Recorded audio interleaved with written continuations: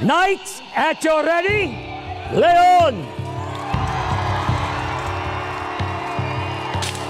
Excellent! You feel invincible, even though you can hit the dirt, break bones, or anything else. It's just the curiosity of impact, the adrenaline rush, the way you get pumped up by the audience, by the horses.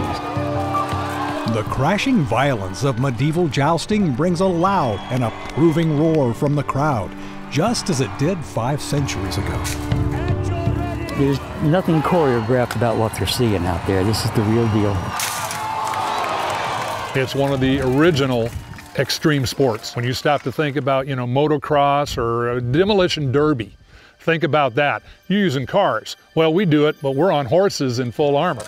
And that armor is there to protect your life. These knights are a company of jousters known quite appropriately as the Freelancers. They compete around the country in tournaments like the one at the Renaissance Festival in Arrington. There is an Arrington, England, but this one is in Tennessee. No matter which side of the pond the game is played, jousting is a team sport. Care for the horses first, the knights second. So without the horse, you don't have a knight. Leon! They are part of a team. Person and horse are one unit. Remember when the Native Americans first saw the Spanish come over on their Spanish Norman horses, they thought they were one creature. You're partnered with an amazing animal with an incredible heart. As we get ready to go into the list, you've got your helmet on, the rest of the world goes away. Your perspective is through a 3/16 inch slot in your helmet. That's all you see. And your heart rate syncs with your horse, and you begin to communicate in all those nonverbal ways. They give you signals, you give them to them.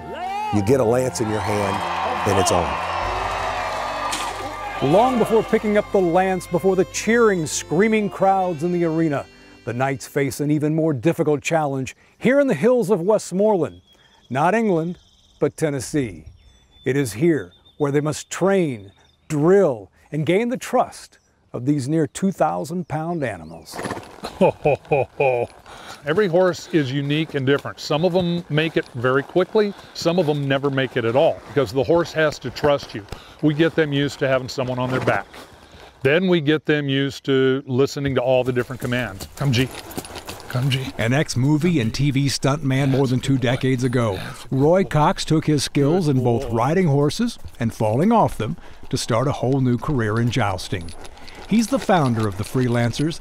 Here in his own backyard arena, he trains even rescue horses to be mighty steeds that stand strong in the face of combat. Step up. Now, come on. We do a very unusual style of riding that is a cross between Western, hunter, and jumper. By combining those 3 into a style, anyone who's trained on a horse elsewhere has a hard time dealing with it, because it's 3 different disciplines thrown into one. Roy's neighbor, friend, and fellow freelancer Gene Martino is part of a training tag team. He also happens to be a Methodist minister who pastors 2 churches in the community. Horses are like churches. Left to their own devices, most of them will eat themselves to death. Most of them will do things to injure themselves and think they're helping themselves. You cannot just get on a horse and go along for the ride. You've got to be attuned to what their weaknesses are, their strengths. Horses are great teachers, and you've got to learn to speak their language. Every horse is different.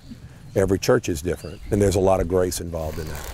The hard part is getting them to run toward each other. Horses will try to assert alpha, and whoever's the alpha in the herd runs the others off. But you get them to run toward each other by walking, just slowly walking past each other. And once they build up the trust with that, then you go up to a trot. T-R-O-T. You saw when we were out there, I was spelling out the word T-R-O-T instead of saying it. Because if I'd said that, they'd go, okay, we're going. You're fine, you're fine. They've got a small vocabulary, but what they know, they know. In working with the horses, you slowly build up a psychic link, pretty much, between them. They know you, you know them. And a lot of times you don't have to say a thing, you think it. Then you give them the light cues with your legs or your hands, and then the horse responds. And when you get that bond with a horse, there's nothing better. Keep him going, working forward, good, good. But when the training is successful, the reward is in the day of the games, when preparation, anticipation, and passion culminate in dramatic fashion, as men and sometimes women become knights in shining armor, with their horses ready for battle. They are athletes. Horse can be so docile and calm backstage, and then you get him out there and they know game's on. They get excited, they want to do it, they want to perform. And the more they do it, the more they look forward to it, because it's their chance to shine. I'm Steve Hall on the Wild Side.